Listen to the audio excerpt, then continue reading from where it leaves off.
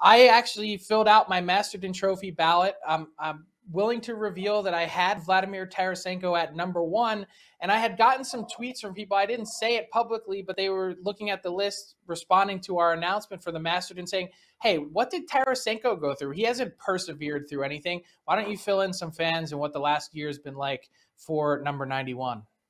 Yeah, no doubt. Well, he had three shoulder surgeries on the same left shoulder in a span of 28 months, and just played about 14 games in the span of that 2 years. He went out to Colorado, had a that third operation on that shoulder last year. This was the stabilizing surgery that just provides more stability to that shoulder. And look, Doug Armstrong, he gets the trade request from Tarasenko last summer.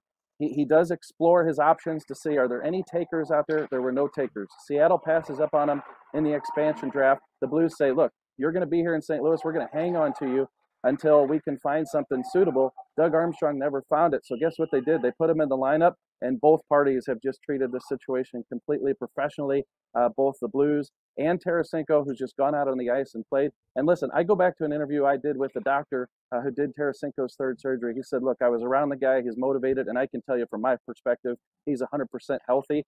Everybody still had doubts. What does he do? He goes out, scores 34 goals, 82 points. That's a career high in points. He's got a career high 48 assists. This might be one of Vladimir Tarasenko's best season, even if you look past the points, just the way he's playing. So he has definitely come back to that player that he was in the league a couple of years ago. And I agree with you, Frank. He probably will be number one on my ballot as well on that Masterton Trophy.